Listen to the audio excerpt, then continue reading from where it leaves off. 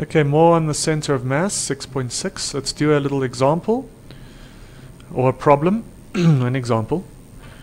I've been doing this in the ADU classes, so some of you might be familiar with it.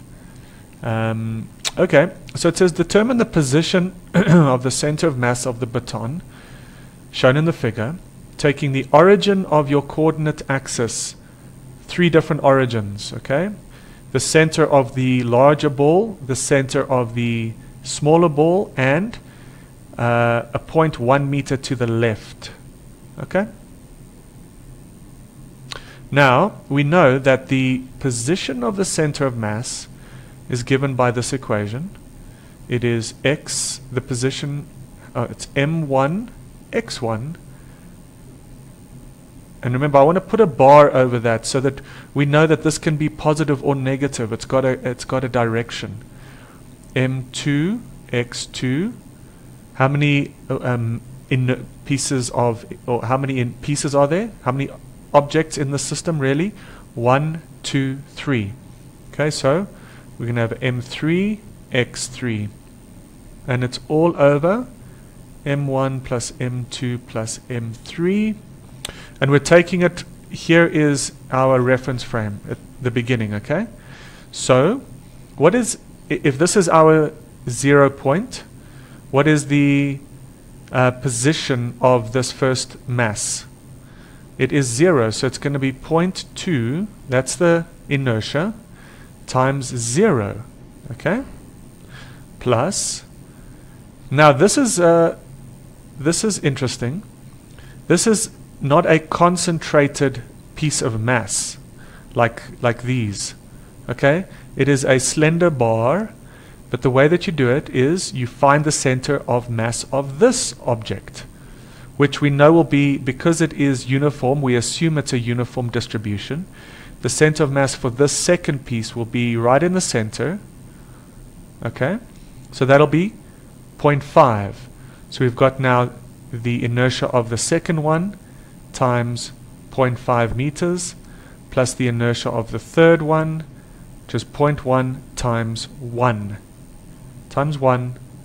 and we have to divide by 0.2 plus 0.1 plus 0.1, so that is 0.4, and we should get 0.38 meters.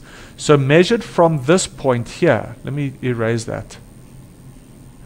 Measured from this point, we've got the center of mass is 0.38. So it is somewhere here for the entire system. Okay? And that makes sense, right? Because if this piece was 0.1, that is the same as this one, then it would be right in the center. But because more mass, there's more inertia towards this side, we know that the center of mass can't be at the center. It has to be over here. So now, if you would go and take a rope and try to pull this little, I don't know what you call it, this baton, it is a baton.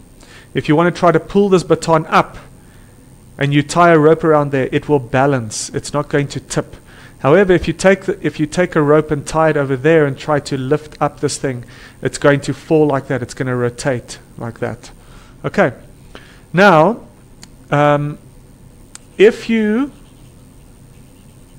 this is important. If you now take your reference frame there, okay. So let's call this A, X center of mass B, okay. Now what's going to happen? You're going to have this one, 0.2, but now take note, it is now to the left. So it has to be minus 1 plus 0.1.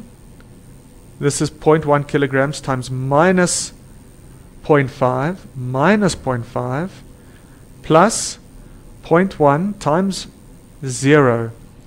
Okay, because this position is 0 divided by 0.4.